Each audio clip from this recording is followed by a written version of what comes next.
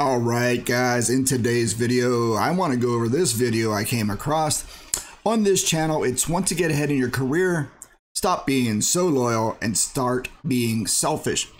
I was a software engineer for the most part of my career, and I can attest to this. And in my younger days out of college, I kind of did just adopt this out of just, hey, why not follow this approach and see how far it gets me? And it actually does work.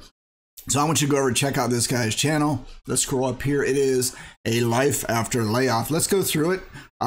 He has some good points in here. I think he's a former HR corporate guy. He got laid off, and he was in the den of vipers as a human resources.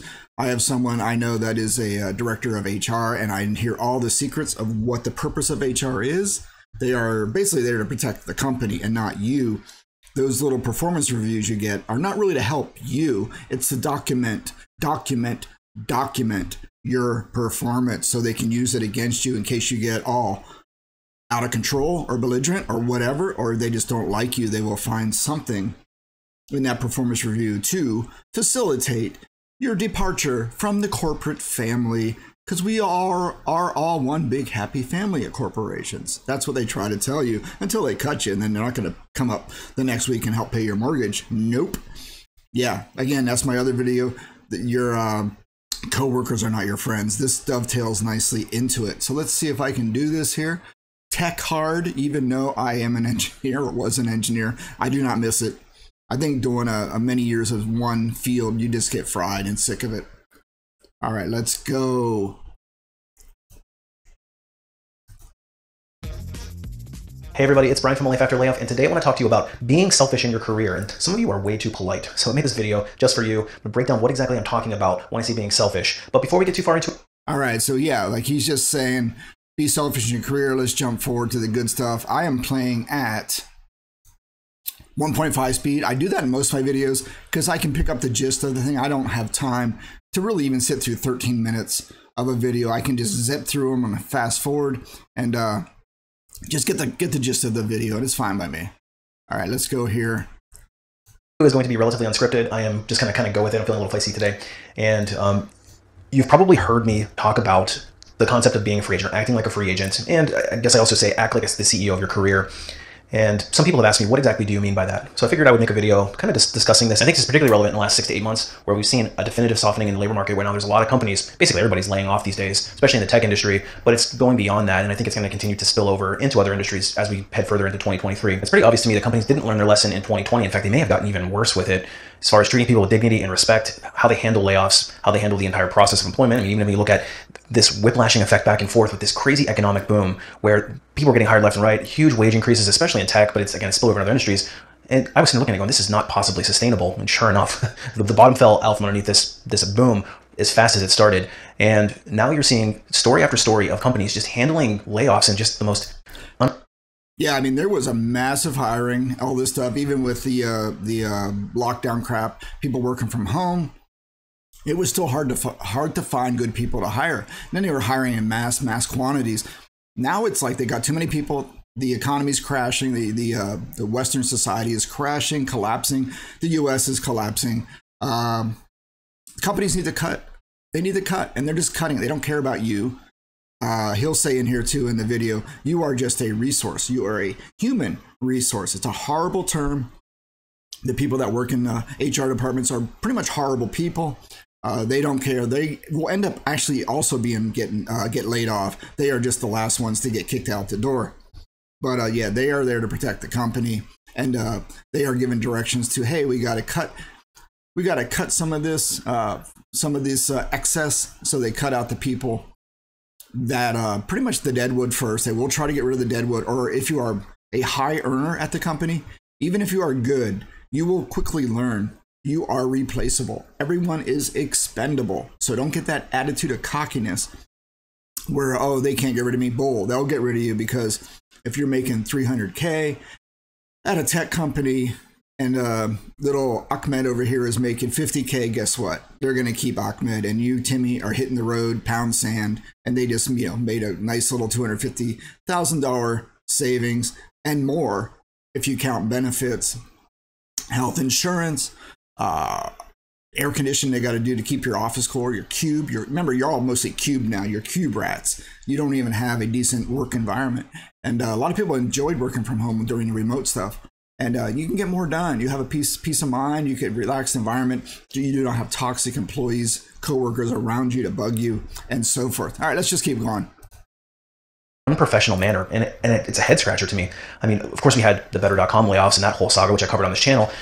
But more recently, every time I log into LinkedIn, I see another story about somebody getting laid off in a particularly distasteful way. There was a guy that worked for Google, and he'd been there for, I don't know, maybe 10 plus years. The company forced him to return to the office. So there was a mandate that they wanted everybody to return. So now this guy is making this really long commute into the office, essentially against his will. And how he learns about his layoff is as he gets to the office, he swipes his badge and the badge no longer works on the building. So he physically can't enter the building. That's how he learned how he had lost his job. There was no email that went out. There was no call from a manager. There was no indication other than that. Eventually he put two and two together and figured out that that's what the case was. Yeah, I actually had this happen to me. The douchebags I worked for, I was trying to be an Excel employee, get things done, be proactive, just get in there and say, hey, this is how we should do it. Just work my butt off. Be proactive, make a quality product. And it upset the apple cart with the boss girl I worked with. She had no skills. She was just kind of faking it until she never made it. She just kept faking it. And because she was a woman, they kept her around. But she had no skills at all. But she was just a smiler and a charmer. But she was a toxic boss girl. And just seeing how I was making her look bad, she had knives out for me. And then I think she was kind of hooking up with the old cult leader of the company, and yeah, she me-angled to say, let's get this guy, he's not a team player, part of the family.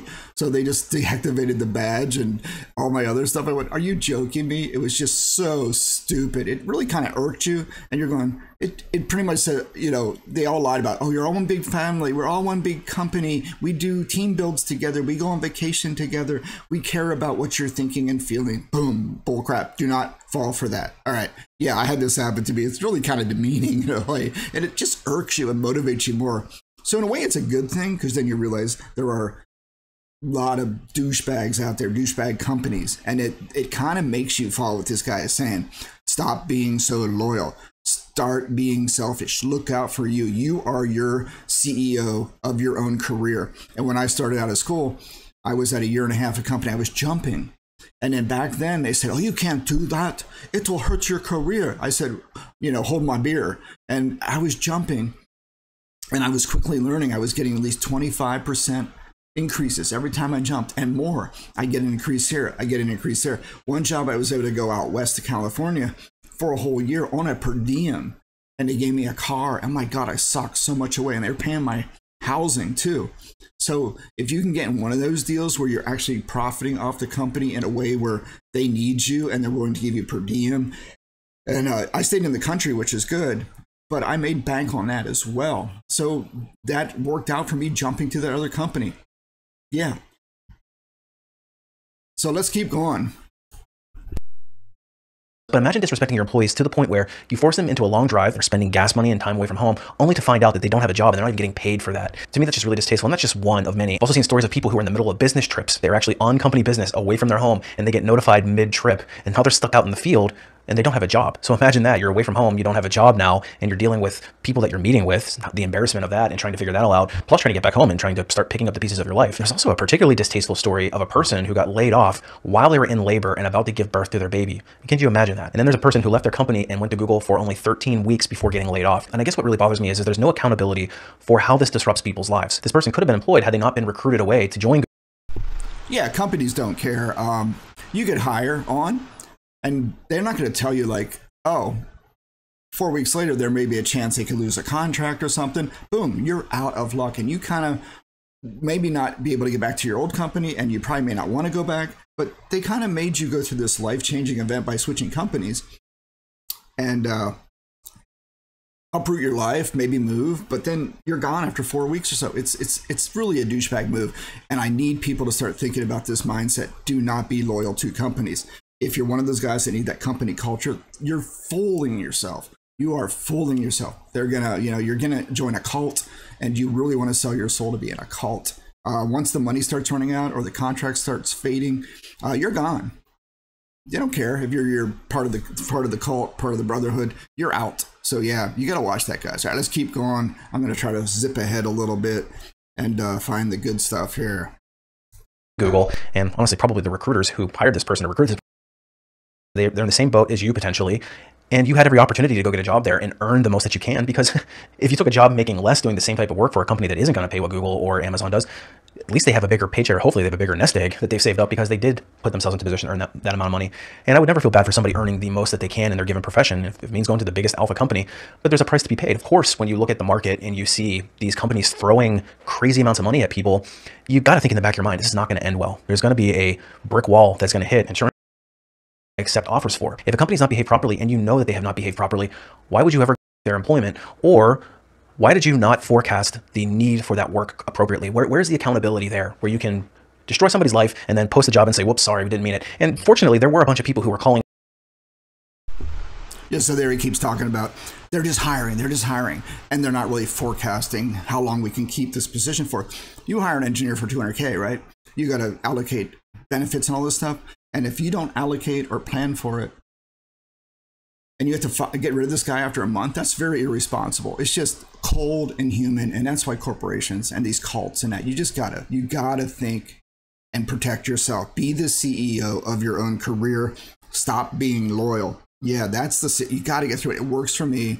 It did work for me over the past. Switching companies, whenever I got another offer, boom, I'd go and say, is this offer better than what I'm getting now? Just do it. Sometimes the grass is greener. You may jump into a toxic work environment. So think about it a little bit, but say you just started at a new job and then you had all these residual interviews left over, and then you find that they give you a counter offer to come.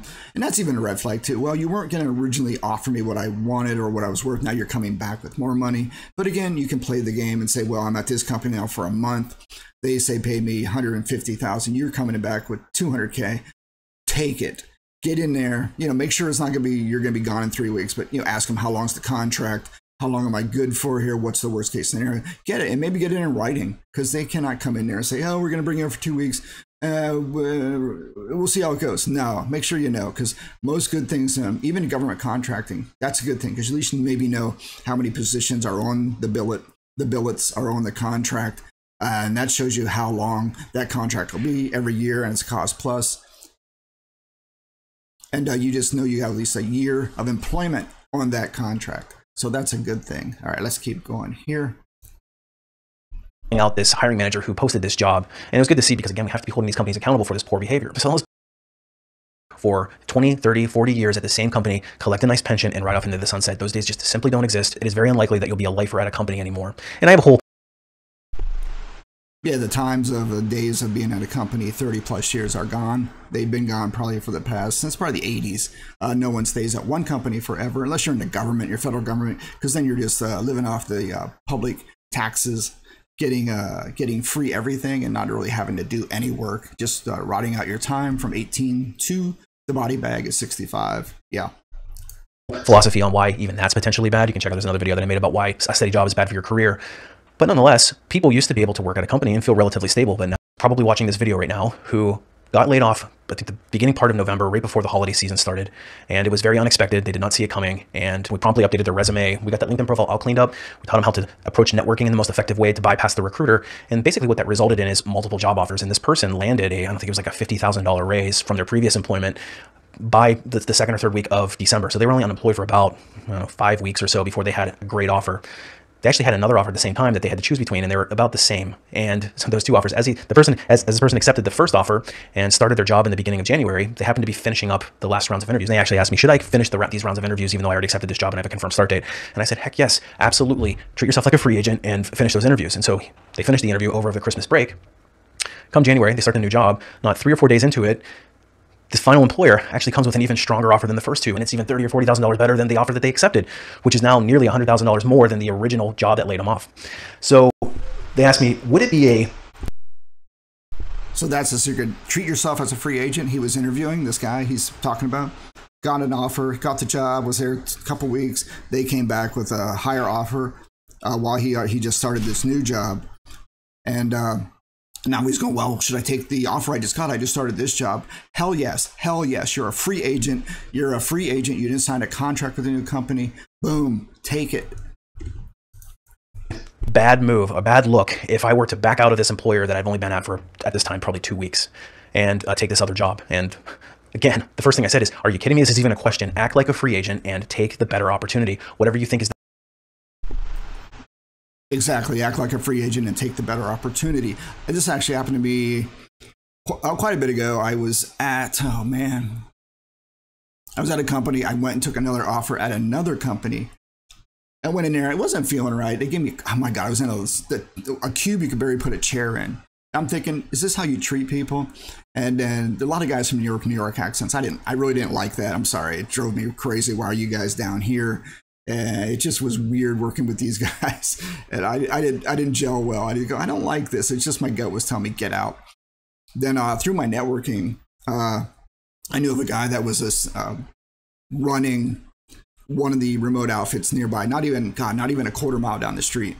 And they were doing tech stuff. They needed people. I knew him through friends, family, stuff like that. Boom, I got it. He just said, I need someone, get in here. I got in there. I left that other job after 2 weeks. And it's funny. I think I used a stupid recruiter for some reason. The recruiter calls me all mad. Well, this isn't going to look good on you, blah, blah, blah. Because you know why? I wasn't there 90 days, so he did not get his commission, the piece of crap. Tech recruiters are scum of the earth. They are the worst. They're worse than freaking politicians, man. Just watch out for them. They don't care about you. They're going to put you in any crappy job just so they get their commission. So I did. I was there probably, not even in three weeks, and I just bailed. It did not hurt me one bit. I got more money, went to this new company, got stock options. Boom, it worked out really well for me. So yeah, do not be afraid to take other offers, even if you just started a job. If you've been at a company a while and you're actually gelling really good, you're getting decent compensation, and if you get a better offer, and then you really got to sit, am I going to jump out of something good into something crappy for an extra $20,000 a year? You may have to think, what are the pros and cons of that? Maybe leave your foot in the door where you're leaving. That's the only thing I say. If you have built up a good relationship with the people you work with, stick with people you get along with, stick with people where you can build your network. Don't just jump into something right away if you have built that something. So the difference I'm saying is if you're at a company for say under 6 months, so you can't really build that up right away, and you get another offer, like after a couple weeks, man, take it, take the money. Who cares? Just take the money, because you're not going to get those opportunities every day in your life, and you're already hot in the market. You've been out interviewing. Take advantage of it. That's all I say. And the only caveat, like I was mentioning, if you're at a company for 5 years, you built your network. But if you may want to consider, is this really worth the jump? And if it's a lot more money, it may be worth the jump. So you got to weigh that. That's the only thing. Time at the company, maybe think, what would I be giving up if I went to something that's crappy or potentially crappy? But you just don't know. That's the thing. So that's the only thing. If you do have time, give it some thought. But if you just jump and you've been under there 6 months, like you go to Facebook, and then Google sends you an offer for 100,000 more. Boom, just take it. Who cares? You've only been there 6 months. Big deal, right? You are a free agent. You are a guy they call like a handyman to come fix the a hole in the drywall, or fix the broken window, or paint the room, or do some front porch repairs. You are the free agent. Take advantage of it, and stop worrying about company loyalty. My God. All right, let's see what else he has to say, and we'll wrap it up. The best opportunity for you given your career goals. Now, I don't know what the status is on that particular decision, but the moral of the story is we have to be acting like free agents, because if you start a new job, you could be the person that only worked 13 weeks and get laid off. You have to always be thinking for yourself. You have to be selfish. You don't owe your employer anything other than an honest day's work for an honest day's pay. Because at the end of the day, companies look at employees as human resources. And I know that we all hate that term, and it's honestly a disgusting term. But the fact of the matter is that you're looked at as a human resource. You're a number on a spreadsheet. And as long as you're useful in that regard, then you have a job. And the minute that you're not useful anymore, they will eliminate your position without even thinking about it. So that's basically in a nutshell. And I'm going to probably... He nailed it right there. You're basically an line item on a spreadsheet, and once your use is done, you're out. Forget it. You're done. Yeah. So also, there's another pro tip I'm going to give you guys, especially as a techie.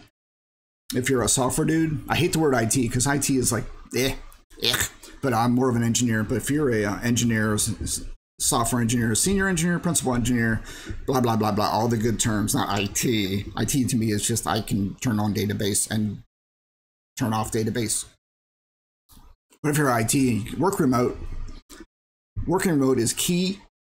You're not around toxic people all day. Also, you can get more done and be more proactive, more productive if you want to work a few extra hours to basically compete against the lower dregs you work with. Again, it's all competition. Once you're gone, these are not your friends. They're not going to call you up and say, hey, Crypto Jim, how's it going? They don't give a crap about you, and I don't give a crap about them. I'm being honest right there. I'm not going to call them up. You know, I've been getting some emails now and then after the one job. I don't respond. It's like, why? I don't give a crap. You guys weren't there to support me, so blah, blah, blah, blah, blah. Look out for yourself. It's a cold world, dudes. Just the reality of it. You can be delusional and denial and think it's all one big happy family. It is not. So if you're doing remote tech, I would also say, keep looking for work. You are a business. You are a CEO of your career. You have this remote job. That's all great. I would go out and look for another one, another remote job as well, because most of the time with this tech, there's a lot of sitting around, you're trying to figure stuff out, you're cutting and pasting. You can do that in 2 different jobs, and you're working remote. Why not? You're freelancing. Do it. Unless your company says you're competing, you cannot compete against this competitor, which they really cannot tell you. You cannot work elsewhere. You cannot have a side hustle. They can't tell you that. Maybe, you know, you're not going to share business ideas, right? If you have a competitor, that's probably the only fuzzy part. If you're working at your company's competitor, that's going to be a conflict of interest and just probably cause you headaches. But if you're working at this one tech company and then this one over here is a defense contractor, there's no conflict of interest. Come on. It's a contract doing work for a service work for a government entity, and the other one maybe just private work, changing the colors of a font at Google. You went to MIT for 4 years with $150,000 loan payments, and you're now making $50,000 at Google to change the color of fonts. That's real, guys. That's real. It's funny. It's funny because it's true. Oh my God. So yeah, work 2 jobs remotely. You can do it. Sock away dual incomes.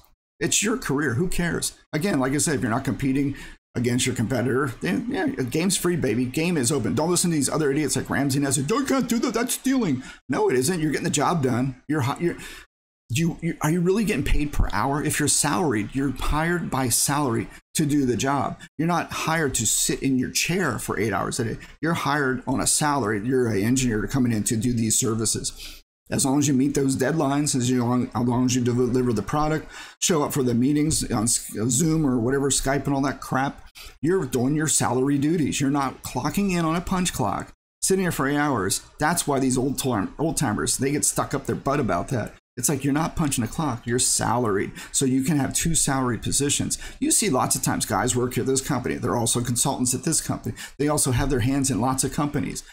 They're quadruple dipping. There's nothing wrong with that. So there you go. That's my word of advice. Great video. Go subscribe to this guy.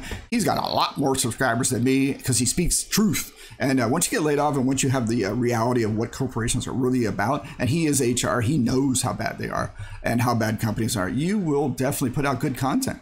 So a life after layoff, once you get ahead in your career, stop being so loyal and start being selfish. What do you guys think? Post below your experiences with companies. I'd love to hear what you had to go through. All right. Thank you for watching.